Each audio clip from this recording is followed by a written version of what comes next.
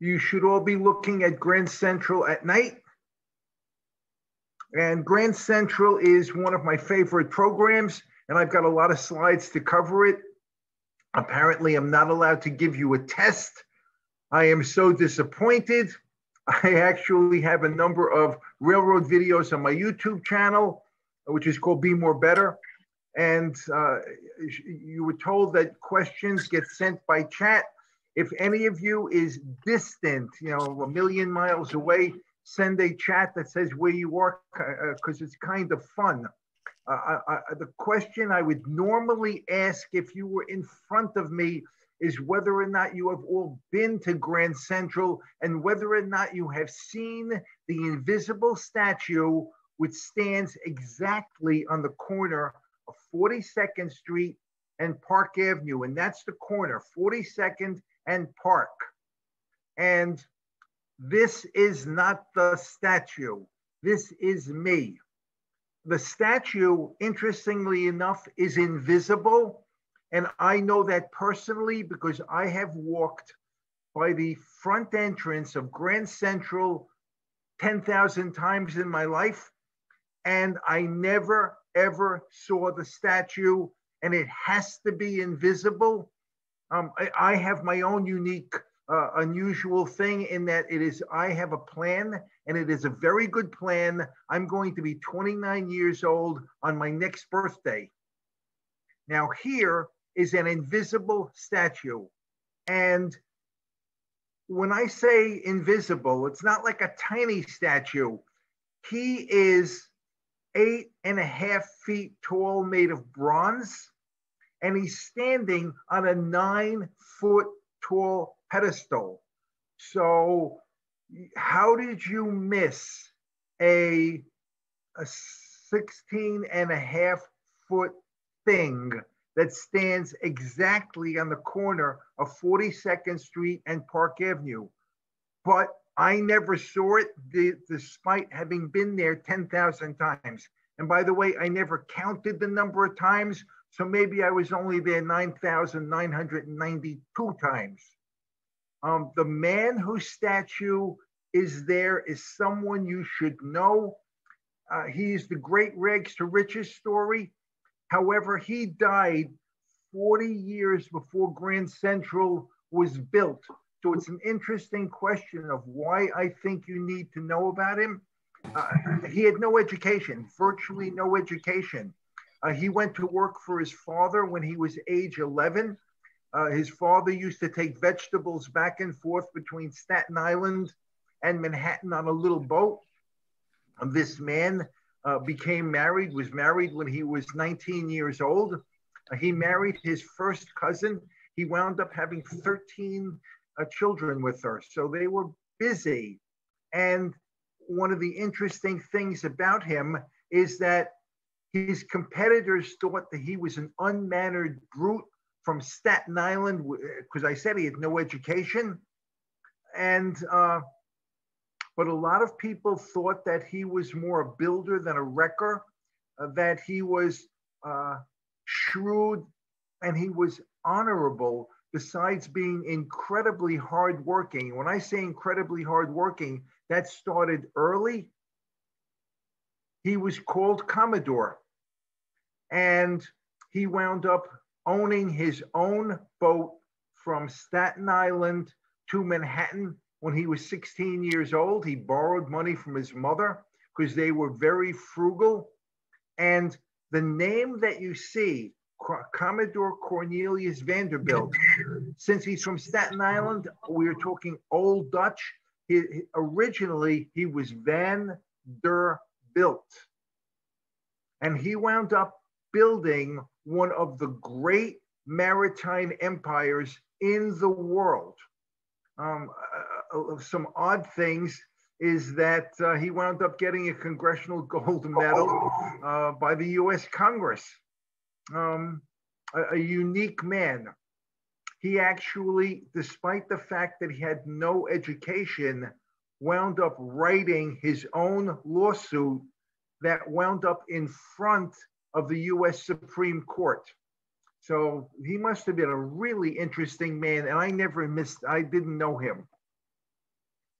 Um, he became the richest man in America, maybe. Maybe he was number two. It's really very hard to say how rich these rich people were.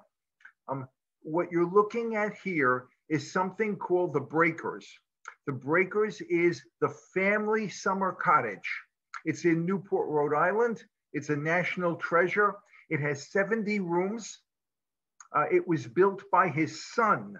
And that is after the fortune was sort of broken up and distributed to the various sons. The Breakers was built by his son as a summer home. It has, and I don't really understand this, but it has 62,482 square feet of living space. And what's weird to me is that the house is measured at 125,339 square feet of space.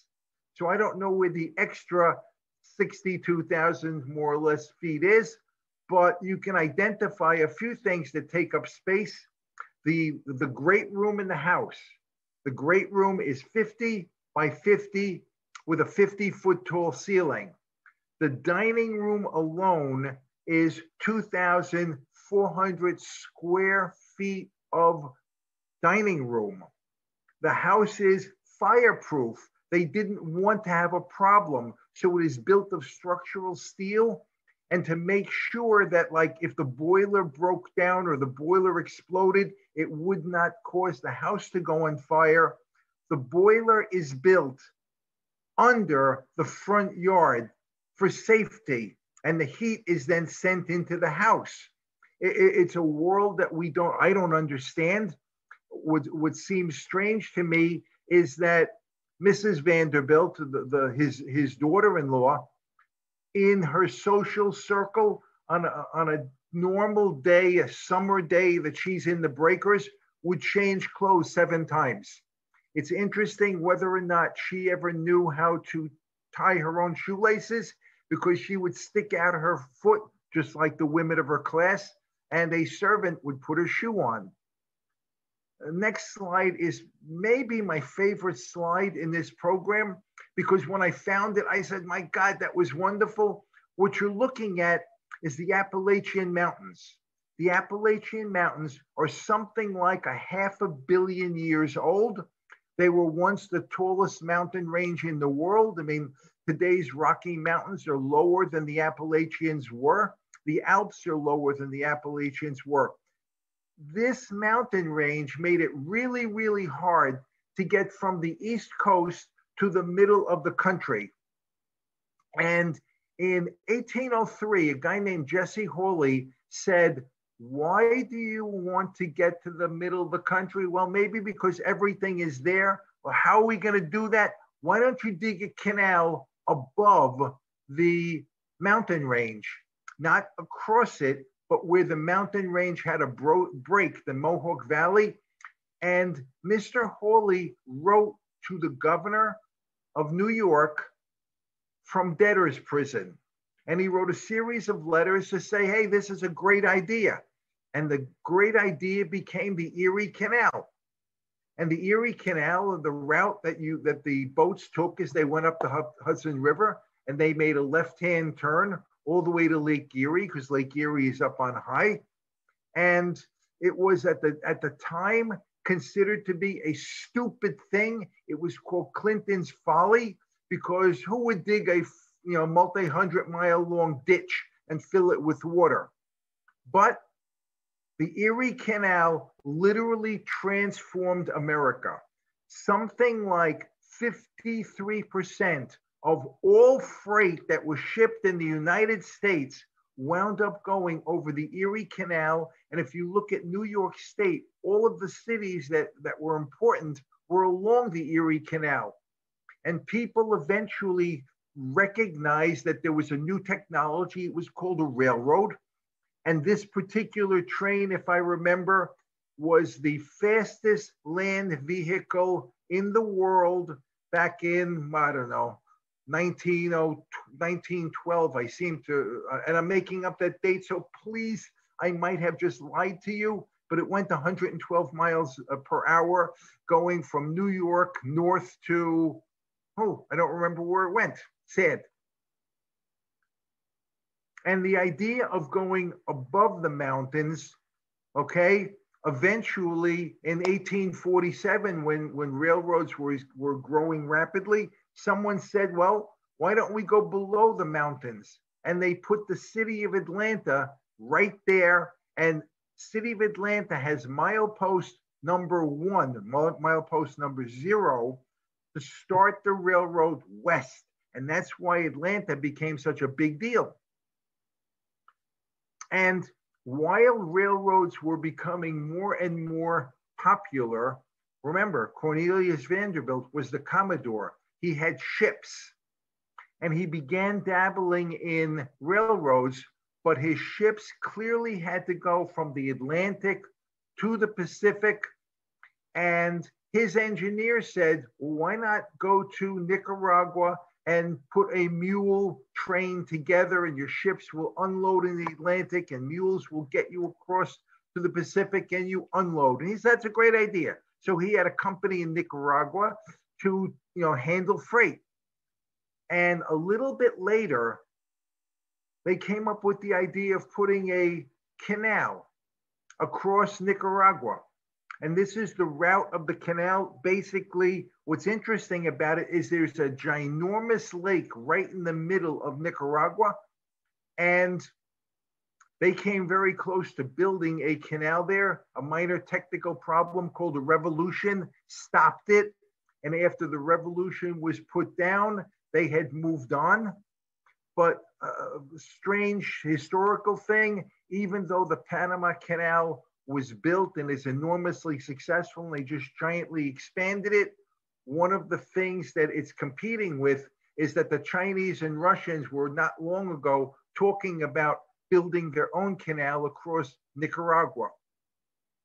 And this is an odd thing, and then I'm going to move on, but to give you an idea of how important canals were and then how important railroads became, in 1880, when they were still thinking about building the Panama Canal, when the French were trying to build it and having a nightmare doing so, an American engineer named James Eads, who was one of the great self-taught engineers, said, why on earth would you build a canal across the continent down there? Why don't you simply take the entire ship, take it out of the water, put it in a cradle, and have multiple railroads pull the ship across Mexico? And the fact that it's 125 miles long says it's relatively flat. It's relatively a desert in Mexico where this spot was. It's called Tehu. If anybody can pronounce it better than I can, please do so. Tehuantepec. And it's a desert. And unfortunately, Mr. Eads died. And while the US Congress was considering the idea, and the Congress decided they were not interested in pursuing this.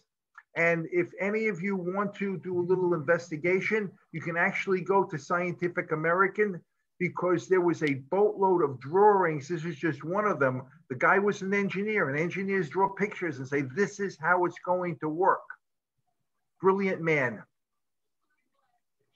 Vanderbilt, who had begun dabbling in railroads by 1864, had sold his last ship, and he was 100% invested in railroads.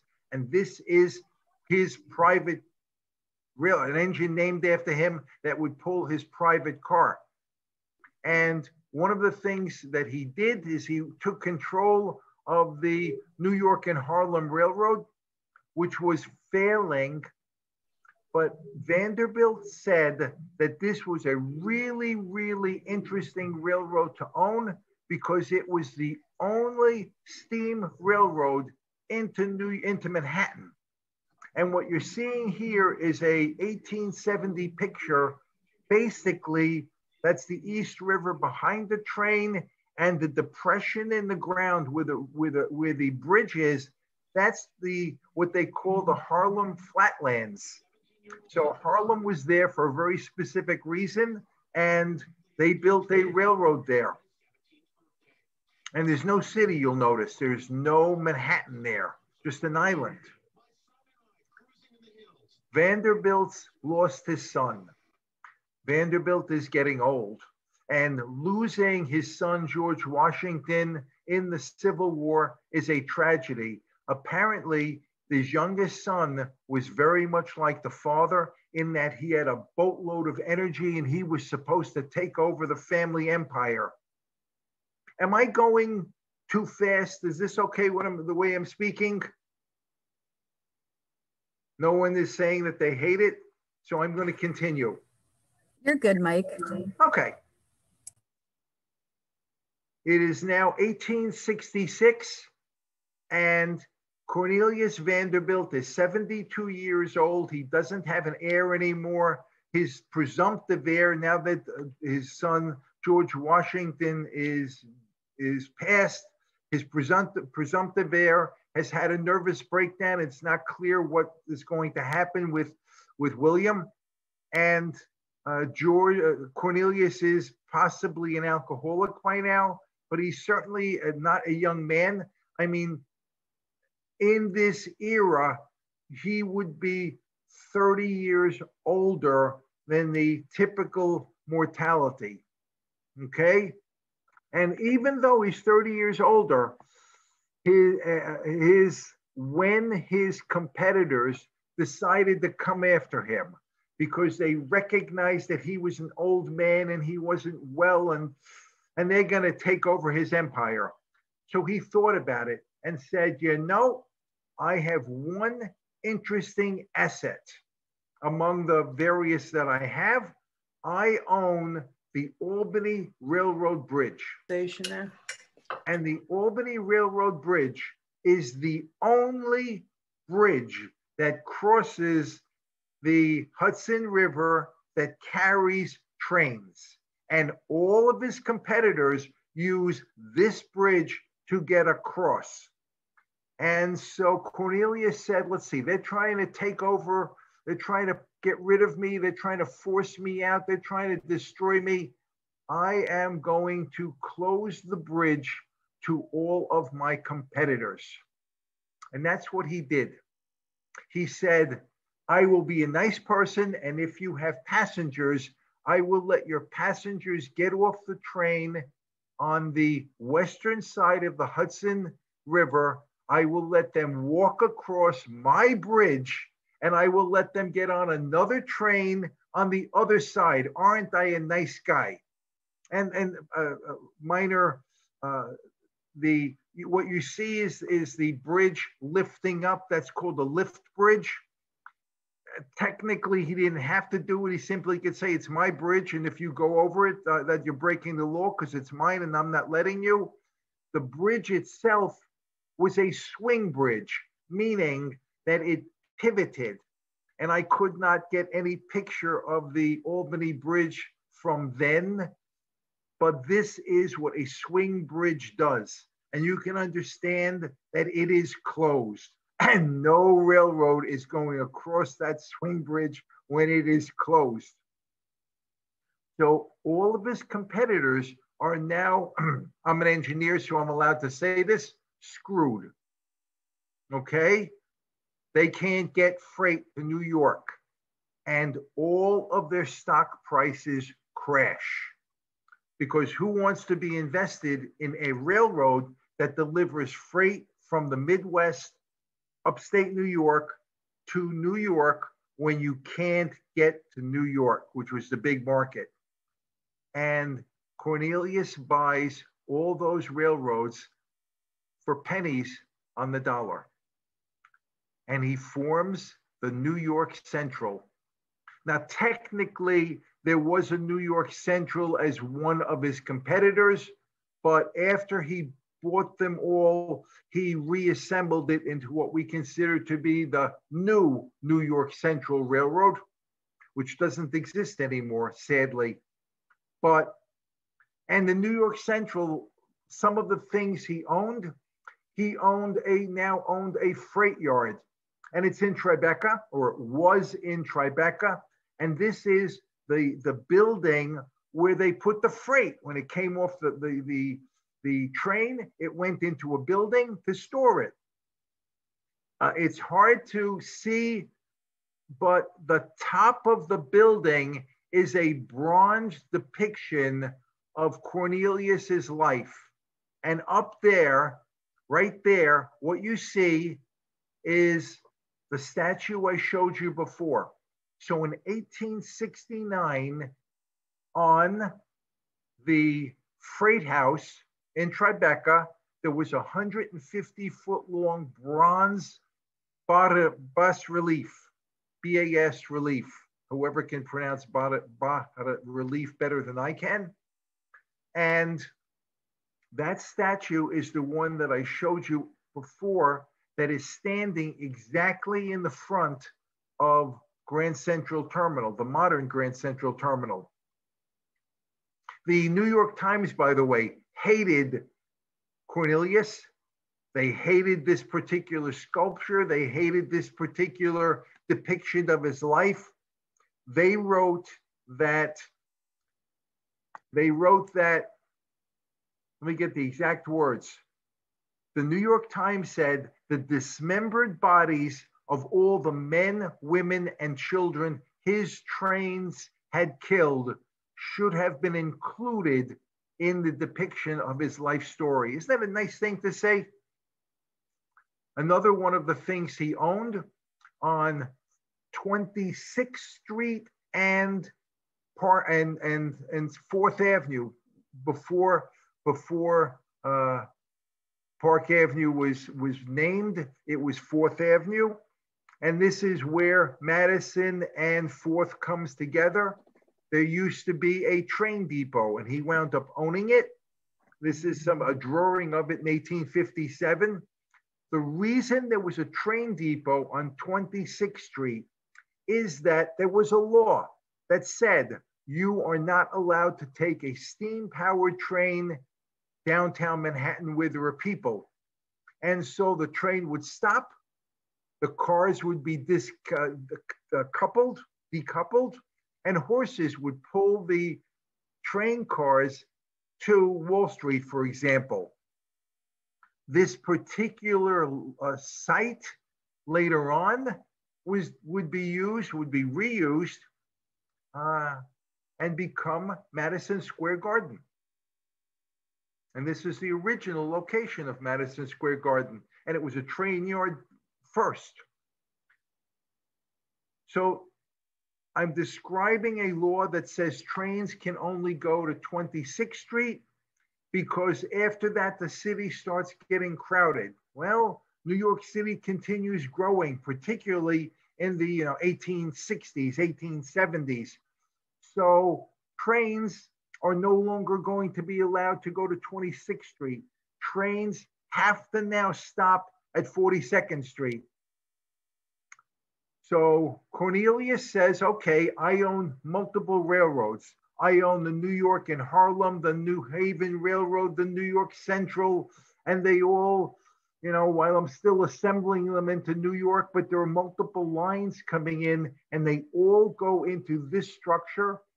And when you talk about Grand Central Terminal, where Grand Central Terminal is today, there were 3 great buildings. And I call this a great building.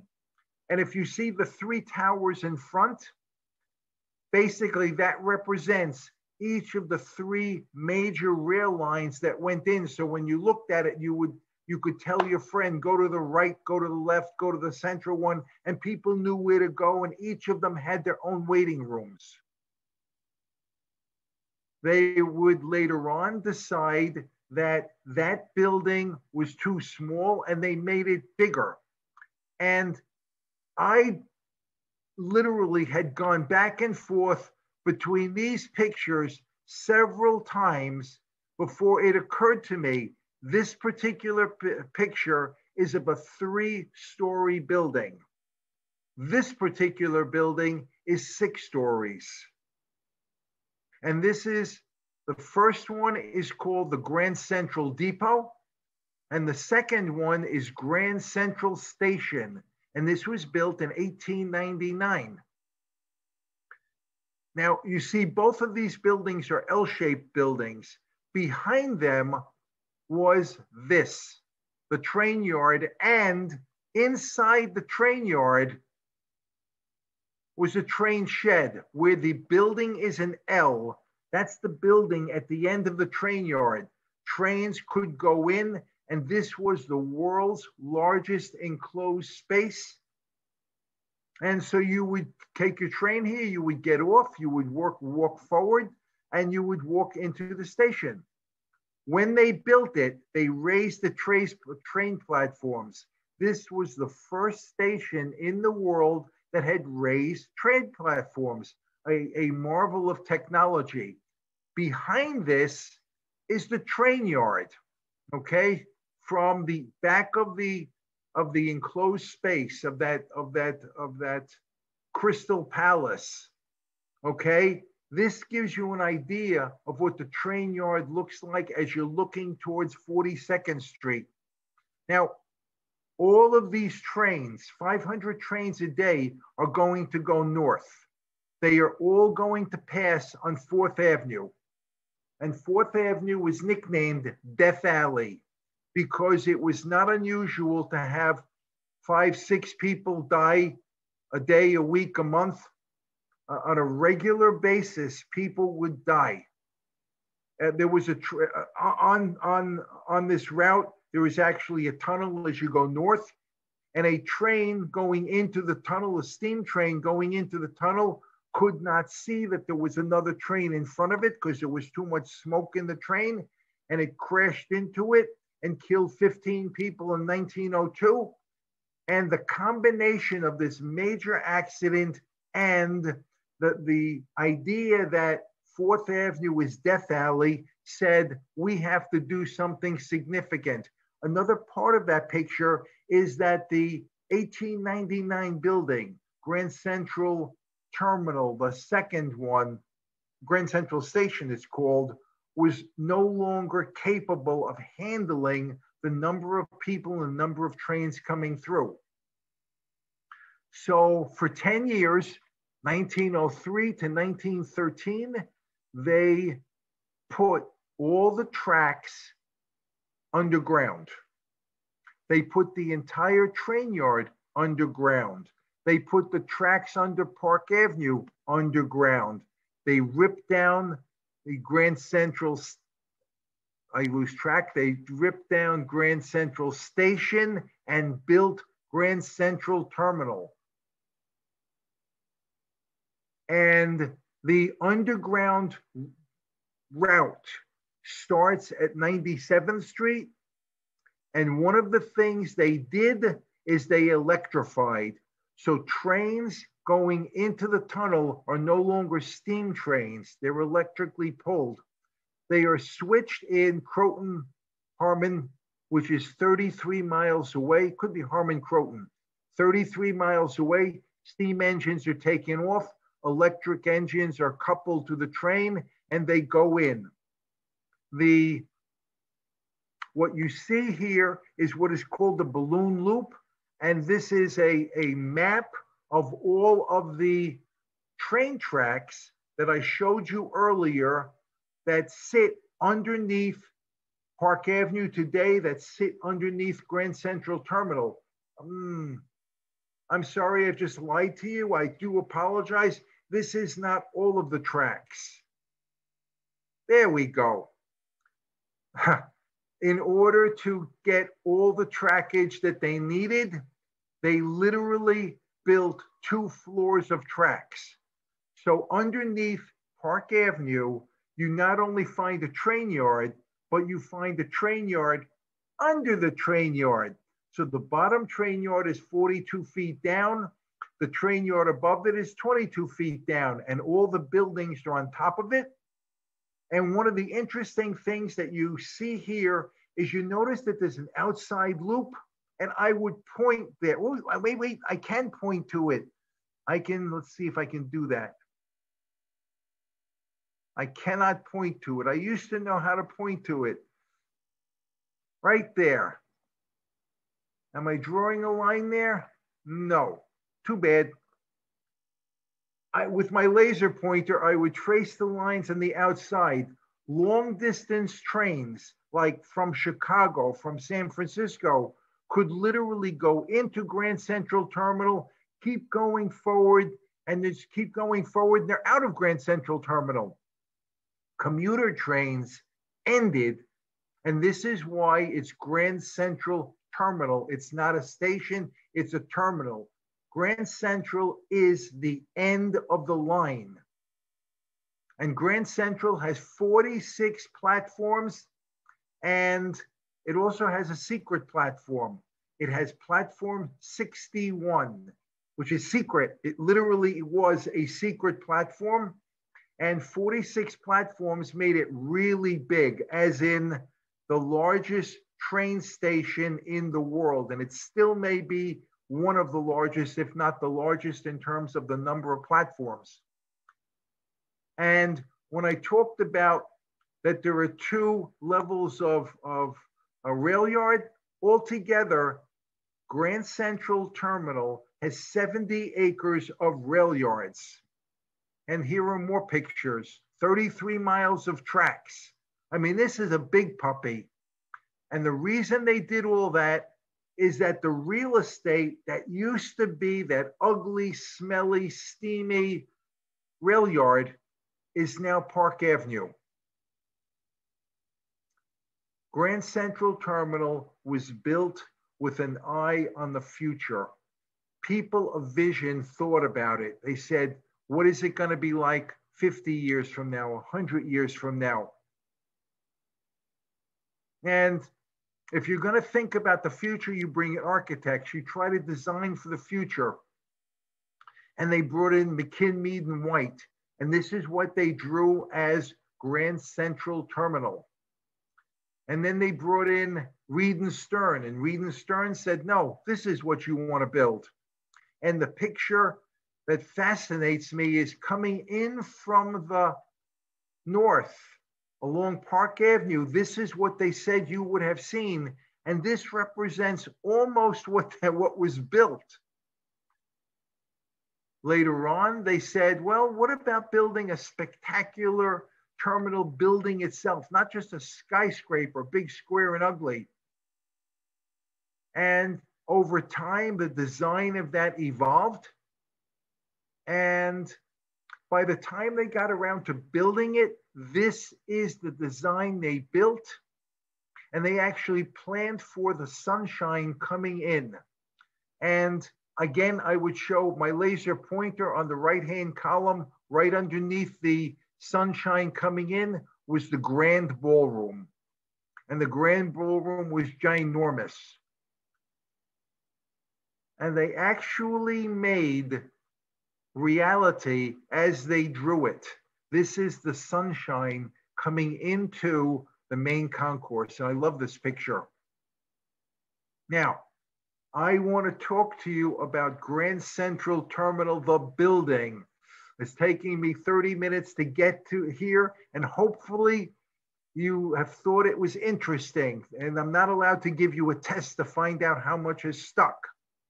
But remember, I showed you Grand Central Terminal, and I said there was an invisible statue, and I showed you the invisible statue, right? I showed you the invisible statue.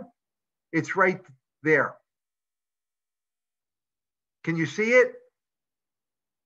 And you lose the ability to understand how big it is, because remember, that's almost 17 feet tall because the building is so monumental. And there's another odd thing that almost nobody knows about. Right there is something from Grand Central Depot. There used to be 11 or 12 4,000-pound, 13-foot diameter wrought iron eagles. Only 2 of them are now in Grand Central Terminal. The 11 others, maybe 11, they're not exactly sure, are scattered in various places. They know where most of them are, but not all of them. But for 100 years in New York, if someone told you to meet me under the clock, they knew exactly where to go. And it was not the Glory of Commerce sculpture, which was the world's largest sculpture. You're looking at Hercules, Mercury, and Minerva. It is not that sculpture, even though this sculpture has a clock. And there's the clock. It's the world's largest Tiffany clock. It's 14 feet across. When they say meet me under the clock, they mean this clock, the clock that sits on top of the information booth in the main concourse. And I am told that this clock has been estimated at being worth $20 million. And I don't understand that.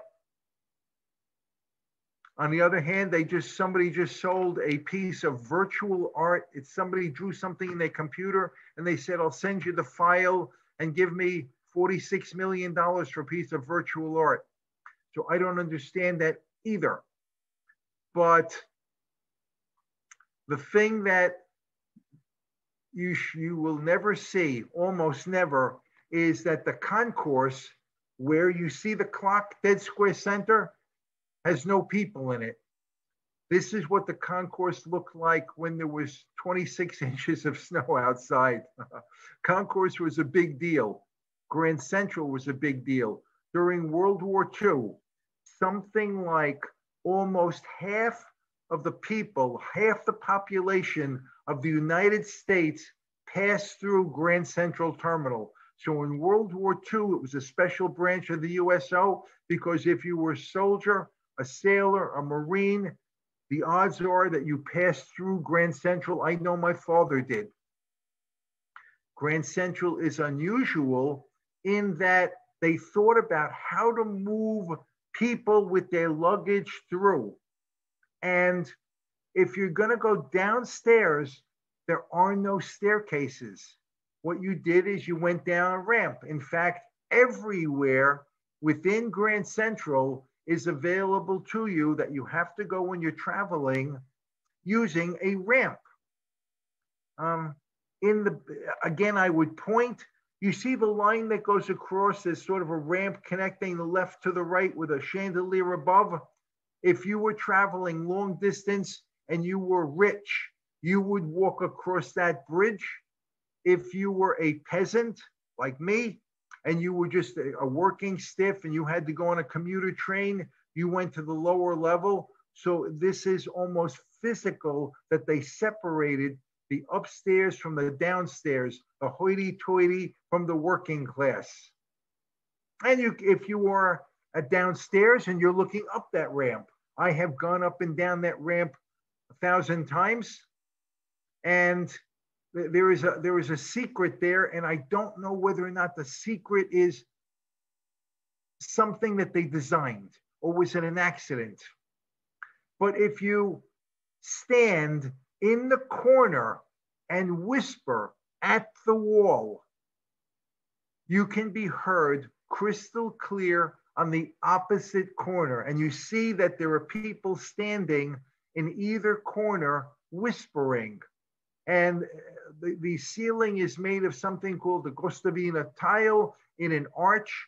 And it's almost miraculous. If you visit New York and you bring someone, you tell them to stand there and whisper, and they will say thank you because they will never forget that. Behind them, behind the people right there is something called the Oyster Bar. The Oyster Bar is literally original with Grand Central. It is like the first thing that they ever did, restaurant. It is still there. I've eaten there 20, 30 times in my life. And it's a New York, it's a staple of New York to visit. So I'm going to take a tour with 2 of my 13 or 14 children. We have had exchange students for a lot of years, and this is 2 of them. I take them on a tour. And it turns out these 2 are gluten intolerant, but my Teresa found there's a gluten-free pizzeria in Grand Central in an area I'd never been to. And so we come out and I'm trying to, okay, where am I gonna go? I know what I wanna show them next. And a guy says, "May I help you?" And he is incredibly polite, but he's yeah, he's got a tie, but it's not like $1,000 suit. And this is a picture of him looking, shaven. And that day he was wearing almost an old shirt, and it wasn't really clean shaven. And I'm like, dear God, here I have someone homeless that I have to deal with. But he was unbelievably polite. So I told him what I wanted to show the girls, and he said he'd never heard that story, even though he'd been in Grand Central for 40 years, but he knew where to take me. And it was only, I don't know, 50 feet away. He took me to where the world's most famous train used to land. This is called the 20th Century Limited, and it went back and forth to Chicago every day. And if you were anybody, you traveled on the 20th Century Limited. And the 20th Century Limited actually looks like the artist rendition. This is not Manhattan, obviously, because it has to be underground. This is actually Chicago. And they updated 20th Century Limited, and they made it even more futuristic.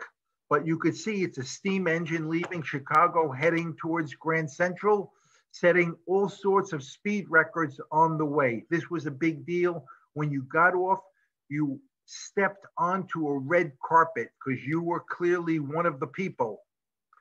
And you entered the Biltmore Room. The Biltmore Room was called the Kissing Room because you got off and you were hugged and kissed in the Biltmore Room. And there was a guy who sold candy and cigarettes to the passengers. They would leave, people would leave in the morning, the train would come back at night, and all day long, this gentleman walked back and forth along the back wall.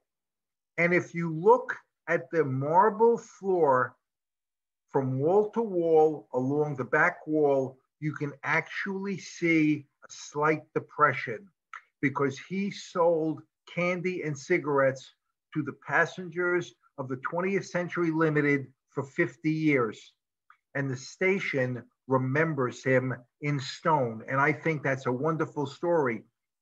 And the gentleman who took us here, because I wasn't quite sure the shortest route there, said, hold on a second. I want to take you some places. I want to talk to you a little bit more. And the girls were, dear God, were shocked. Mike enjoys talking.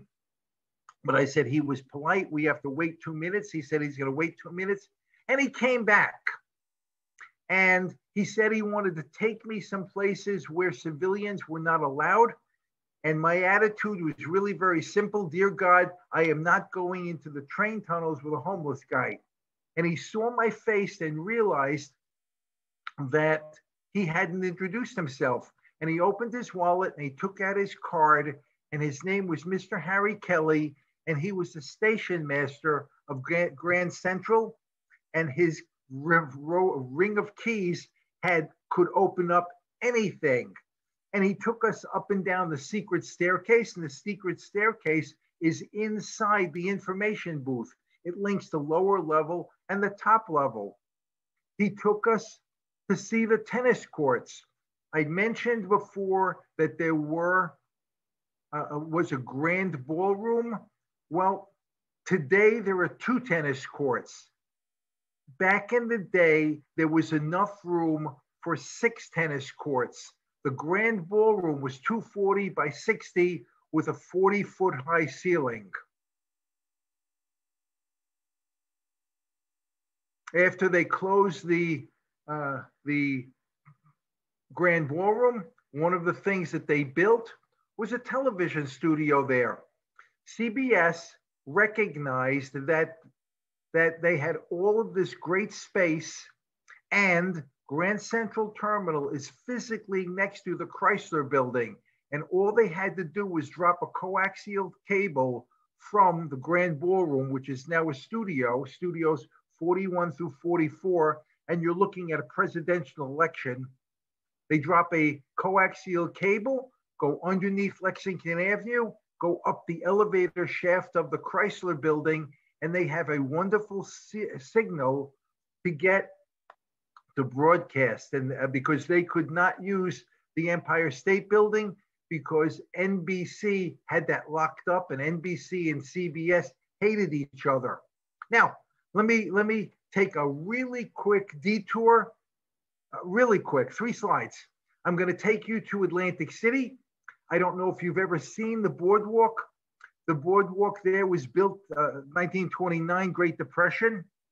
And if you go inside it, it's really impressive. And the stage way back there has an organ. It is the world's largest pipe organ. And I went there because I saw a sign on the boardwalk that said, "See the world's largest organ." And I was curious, and I learned the story. If you have an organ, you basically have a symphony orchestra played by one man. And a giant public space would have a pipe organ because you have music then, you have a symphony orchestra.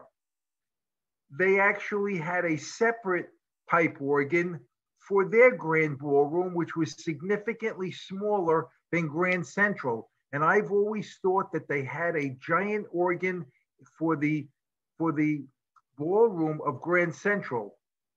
No one knows. All they know is that Mary Lou Reed played a small organ, relatively small, in the concourse, and she played from 1928 through 1959. And Mary Lou Reed was forbidden by law, I believe it's by law, to play one tune. And if you were in front of me, I would ask you, can you imagine what the one song she is not allowed to play? And I'll give you a hint. The national anthem. She was not allowed to play the Star Spangled Banner because after the Japanese attack on Pearl Harbor, she thought she would boost morale, and she played the Star Spangled Banner, and everyone walking across the main concourse froze at attention until she was done. And how many of them missed their trains? So they never let her play the Star Spangled Banner again. And in Grand Central, there was a school of art because they had everything there. They had a theater there. And the theater is now a wine shop. But if you go in there and you know where to look and you see the ceiling, you could see the original ceiling and say, my God, it was beautiful back in the day. And as you walk around Grand Central Terminal, everywhere you see acorns. Everywhere. Acorns become oak trees. Oak trees are strong, and oak trees last a long, long time. And the Vanderbilt family motto became, out of oak trees, mighty things grow.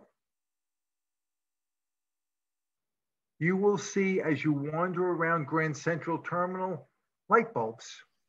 And there are 4,000 light bulbs. I don't know if that's an exact number. If any of you would like to go there and actually count the light bulbs, you can report back to me. And they are now converted. But back in the day, they were just screwed in incandescent light bulbs. And the question is, why are they on display? And the answer is, when they opened in 1913, it was a really, really big deal to have electricity, and they were proud of it. The electricity that they had, one of the things that they had underneath was another secret room. At the time, the deepest basement in New York City was underneath Grand Central Terminal, and it had a series of generators, converters, and this is the heart of the electrical power. And during World War II, a armed guard was placed on the staircase leading to this basement, because all you would have had to have done is throw a handful of sand into each of these, and Grand Central would have gone dark.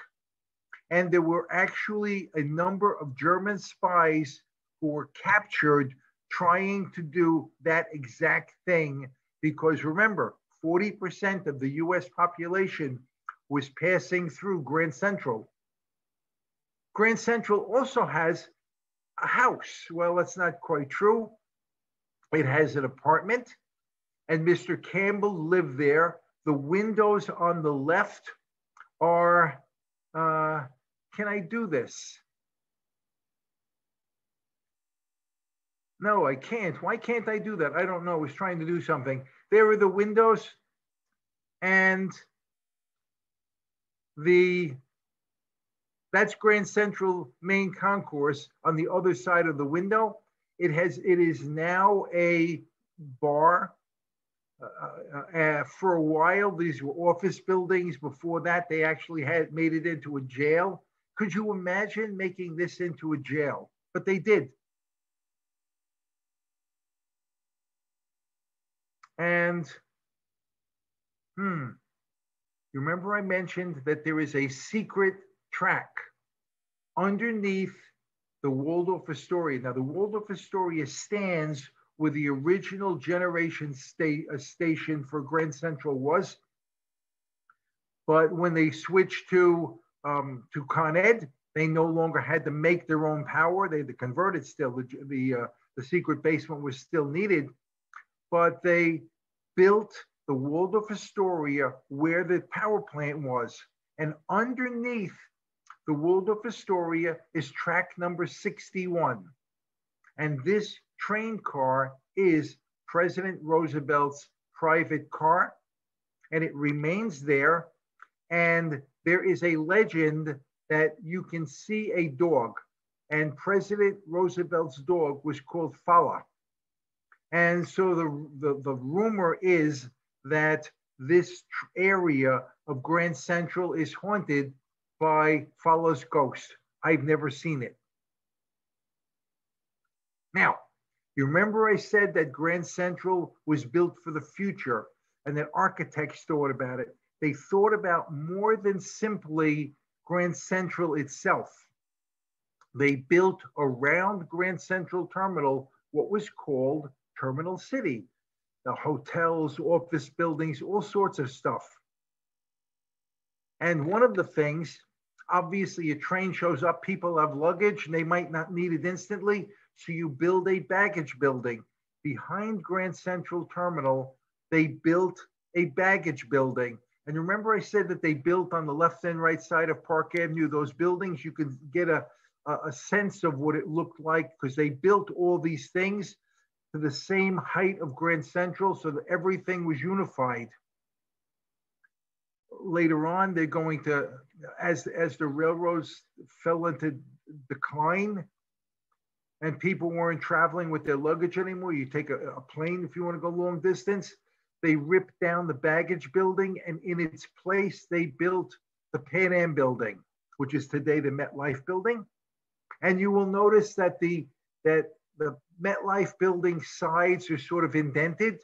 They did that because the architect said, if we make it square, rectangular, people will hate it more than they're going to hate it for building it there. And so it seems just a little bit smaller, but tenants wound up getting these giant floors for their offices. And on top of it, it's flat because it was used as a helicopter landing strip up there until they had an accident. And on the other side is the Helmsley building, which used to be the New York Central building. This was the headquarters of the New York Central. And if you look at the base of the building says, look at me, I am a railroad building, because you basically see 3 train tunnels, or the building is built to look like 3 train tunnels. And this is what it looked like back in the day from the front. Looking down Park Avenue, there is Grand Central, the baggage building is behind it, and headquarters is behind that. And it must have been magnificent. I never saw it. I only knew the Pan Am building. And around Grand Central Terminal, we have various hotels. The Biltmore. 1,000 rooms. The Biltmore is attached to the kissing room. You can physically go from the kissing room into the Biltmore, into its parking lots, into the hotel itself, underground, because this was where you wanted to go. The Roosevelt Hotel is, again, you can go by tunnel from the Roosevelt into Grand Central. I don't know if they allow you to do that anymore. I had walked that path many times over the years, but eventually it became a refuge for the homeless. But the Roosevelt Hotel, 1,025 rooms, is remembered. I mean, it's still there. But Guy Lombardo and Lawrence Welk come from the Roosevelt Hotel. Next door was the Hotel Commodore. It's not the Hotel Commodore anymore. They've named it to something else. I don't remember what it's named to. It has 2,000 rooms. They have stripped it to structural steel and rebuilt it. But back in the day, it was considered to have had the world's most beautiful lobby, and I could not find a picture of it. Directly across the street is the Lincoln Building. I've been in there many times. And in fact, on the ground floor of the Lincoln Building is the original model that the sculptor crafted for the Lincoln Memorial. And I think that's wonderful. Now, you have a sense of Commodore Vanderbilt. You have a sense of the railroads. You have a sense of the canals leading up to that. You have a sense of Grand Central Terminal itself. And you also understand Terminal City. So I pause now. It's almost exactly 8 o'clock. I have about 15 minutes, which you consider to the rest of the story, if that's okay. And if people want to leave, I can talk to myself. No, it's fascinating. Please keep going, Mike. The rest of the story. I am now going to go cross town to a small building. It's only half the size of Grand Central. It is called Penn Station. Station because you pull into it and you can continue going across Manhattan onto Long Island. So it's only a station. It was opened 3 years before Grand Central Terminal, and I was never in it. When I see the pictures of it, it is literally breathtaking. To say magnificent is an understatement in my view. That's 7th Avenue. I walked up and down 7th Avenue a million times, but after it was gone. Picture, when I say gone, picture street level on up. Anything that you see that is street level on up, they erased. Okay? So here is what it would have been like to be inside there. And they are going to erase from the floor on up. Okay? But you look at that and say, that's gorgeous. You look at the main space. It was inspired by a Roman bath, and they wrote about it. One entered the city like a god. And I thought they were talking only about this space. And I'm going to show you something in a second. I will point out, I've already said that they're going to knock down Penn Station. The railroads are suffering. They looked at Penn Station and said, if we erase the top of the building from where the people are standing on up, if we erase that, we can sell that space and put office buildings there. So what they did was they said, you know that magnificent space I just showed you? We're going to destroy it. We're going to rip it down. And this is vandalism at the worst. And we are just going to erase and erase and erase anything from ground level on up. The station itself is down below. Give you a sense. There is 7th Avenue, looking at the Penn Station, 32nd Street. I've only walked down 32nd Street 1,000 times. I worked in 2 Penn Plaza, which is between 33rd Street. And this is what it looks like now. If you had stopped back in the day, 1910, and gotten out of onto platform number 6, this is what you would have seen. You would have been able to look up. The photograph on your right is from the identical spot. But remember I said they erased everything above? So they put a floor in. So now it's dark, like rats. And so now it's, the full quote is, you entered the city like a god, you now scuttle in like a rat. And having been down there many times, I actually appreciate that. And I never really understood how magnificent pulling into track 6 would have been, looking up to the wrought iron expanse. And this is the identical spot. You can actually match up the pillars and see which pillars were original and the fat one they added.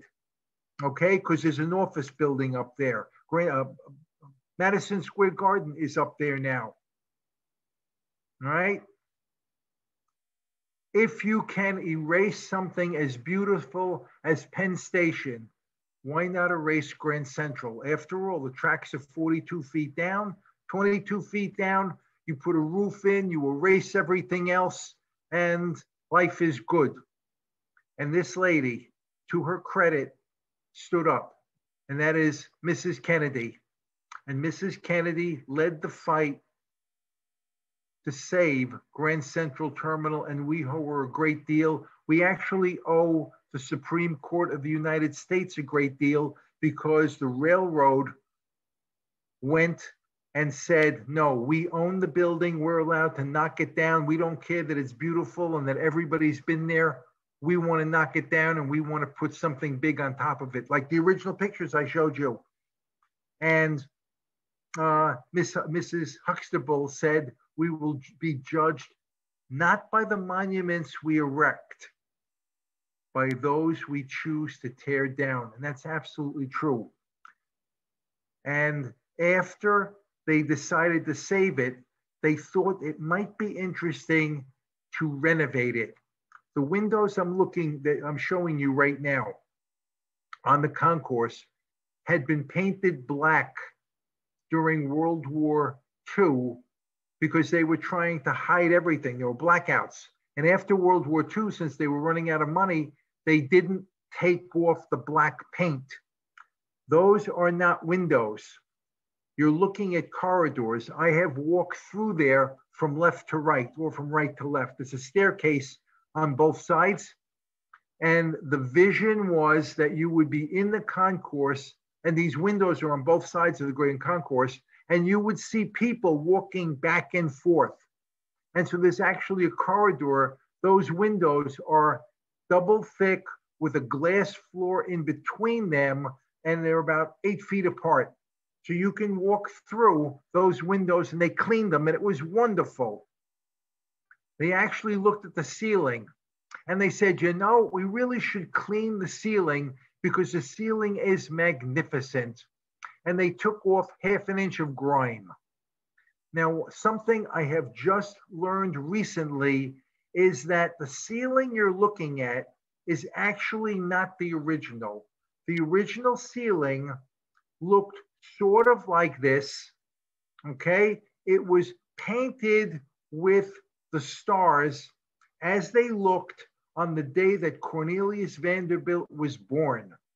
However, there were leaks, and there was mold, and there was pollution.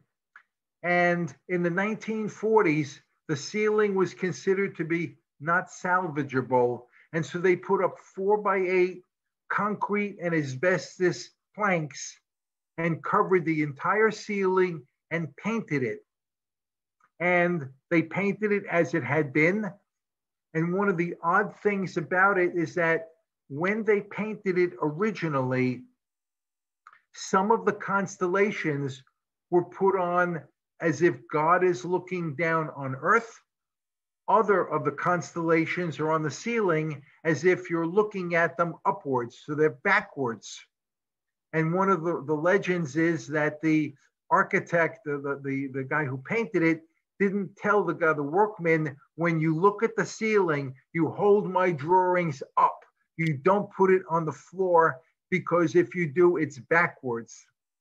But the 1913 ceiling is not there. The 1913 ceiling actually had a number of lights to show you the bright stars. The replacement didn't have it.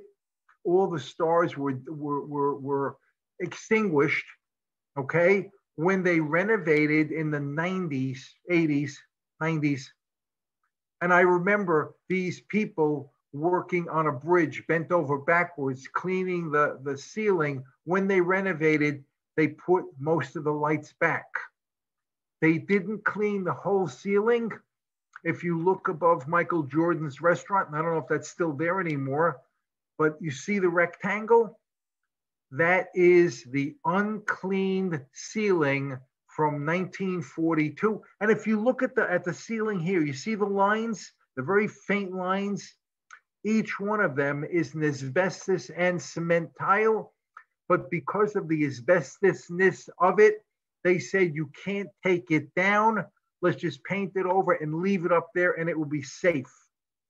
An odd thing in the ceiling is that there is a 5-inch hole in the ceiling. When they renovated, they said, we have a hole in the ceiling. I said, well, you know, Grand Central has been important, and this is a part of our history. When the Russians launched Sputnik, there was an interesting question of whether or not Americans were losing the space race. And they said, we are going to boost Americans' morale by putting a Redstone rocket into Grand Central Terminal, into the main concourse, but you don't want to have this puppy fall over. That would be a bad thing. And so there's actually a cable that goes from its point, from its nose to the ceiling. And so that hole in the ceiling has been left to remember when this was used to boost morale. The waiting room of Grand Central Terminal is unusual because Grand Central no longer has a waiting room. Grand Central's waiting room became, if you were homeless, that's where you slept.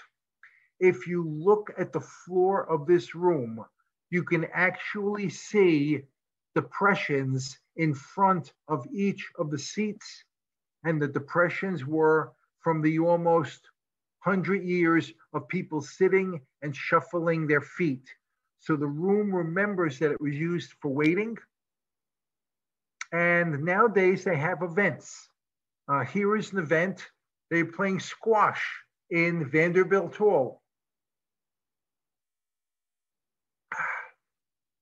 Vanderbilt, okay? And I've been there to see various exhibitions there. They've made Grand Central now into a money-making thing. They've made it into a mall. And so it has a giant food market, which is actually wonderful to wander through. And the downstairs has a food court in the lower level underneath the concourse. One of the weird things that they have done now, after almost 100 years, is they've said, you know, it would be good if we could connect Grand Central to Penn Station. And so now if you go down 14 stories down, 140 feet down in the bedrock of Manhattan, they have carved a little hole, okay? And when I say a little hole, eventually this has been split in half horizontally. At the end, you see the circles? Each of those is a train tunnel. So there are 4 train tunnels that go into this space, and it's going to continue on the other side. And this is called the East Side Access Project. And this is half of it. They're still working on it. They originally thought they were going to spend $3 billion. When I've last looked at this, I've heard that the number that they've spent is closer. They're estimating is going to be something like $12 billion. So it's incredible how much the infrastructure of New York is being expanded by this little thing. And that brings my talk to an end. If you haven't gone there, you can take a train there, eventually from New Jersey, from Long Island, certainly, eventually when they complete the link, from Northern New York, always. Amtrak used to go there. They've moved Amtrak to Penn Station. Amtrak went there for 80 years. There are actually tour guides who can take you through and you can physically see, and then you can figure out, do I know more than these tour guides? Or you can ask yourself, what did I lie to you about? Okay? Doing research, there's an incredible amount of information out there. I have a YouTube channel I mentioned to you. It's called Be More Better. It's what I do in retirement. I try telling you something interesting. And in every case, I try to give you something that is potentially life-changing. Hopefully here, it's not so much the facts. It's the idea that Mr. Vanderbilt had an 11th grade education, and look what he did. Look at what Mr. Eads was able to conceive of with our education. Why can't we do more? I have 3 videos only on Grand Central, my 74th, 75th, and 76th, and I have a number of them on railroads here. And I will leave the talking if there are any questions.